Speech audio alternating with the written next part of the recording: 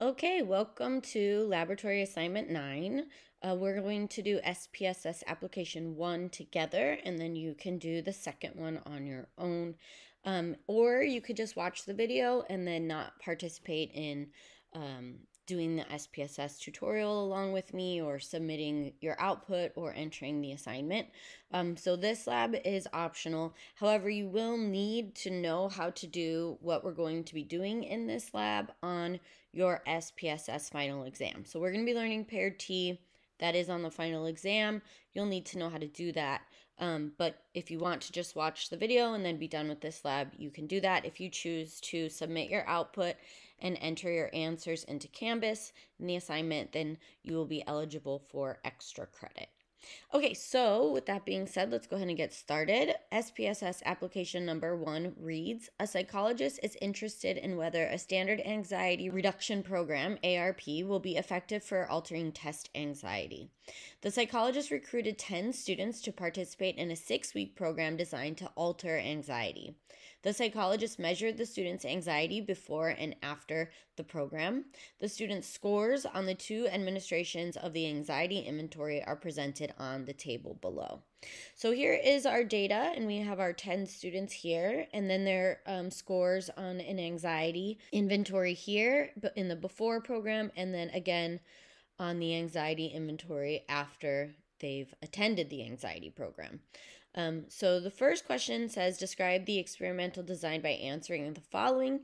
So what is the independent variable? What is the thing that's being manipulated by the researcher? And in this case, that is going to be the anxiety reduction program. So the researchers are administering it. They're manipulating the participant's environment by adding this anxiety program to it. And then the dependent variable is going to be that test anxiety, and all of these scores are a measurement of that test anxiety. And then identify the level of measurement. Well, scores represent numbers or interval data, interval. And then to state the null hypothesis, we're just going to say that we are not expecting to see a significant difference in test anxiety before and after the anxiety reduction program. So I'm going to add test anxiety. It's important that we're real specific in our hypotheses, and we use the full language that is in the experimental design.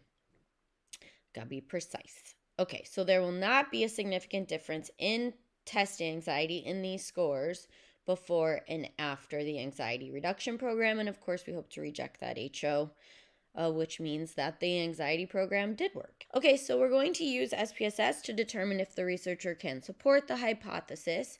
And so in order to do that, we're going to need to come over here to SPSS, click on the variable view, and then in that very first cell, you're going to write before, and then in the next row, first cell, you're going to write after. Okay, you could do the labels. Here in the worksheet, these are labeled as ARP pre and ARP post, so we could do it as that if we want, but we don't have to. You could just write pre and post. You could just write before and after. Or really, you could leave the labels blank if you want. It's just nice to have everything labeled up real clearly. Okay, and back to the data view. And then I'm going to go ahead and start entering in these scores exactly as they appear on my worksheet. So I'm going to do all 10 of the before anxiety program anxiety scores now. Okay, and now I'm going to do the after.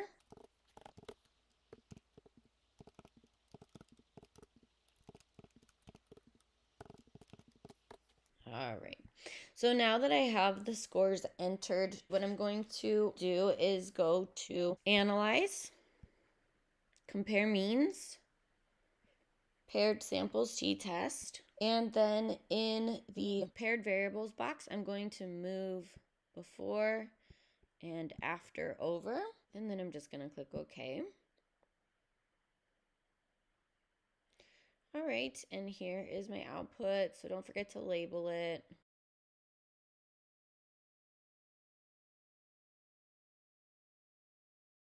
Okay, so here we have our result.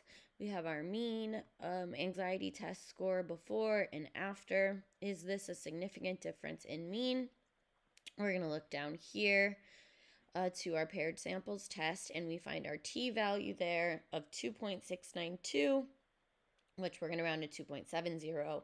Our degrees of freedom of 9, and our significance level, or our p-value, of 0.025, which will round to 0.03. So it looks like there is a significant difference at the p less than 0.05 level. So we're going to go ahead and report that on our worksheet.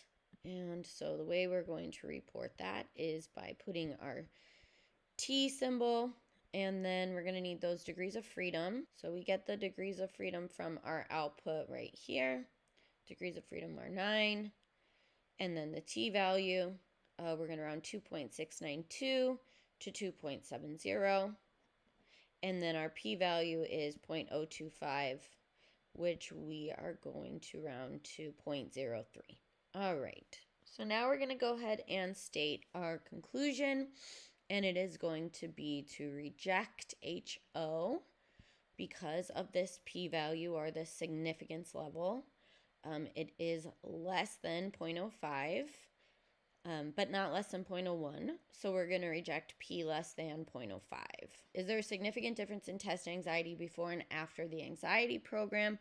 And the answer is yes. Whenever we reject HO, the answer to that question is yes. Okay, so go ahead and do the second one on your own. And that is it for the labs for this semester. Good job. You did it. Was it kind of fun, though, learning SPSS? It's kind of fun, right? Well, good job either way. And now you have this skill, this tool in your toolbox. You could just run around in your life doing statistical tests on SPSS whenever you want. Now you know how to do it. Congrats.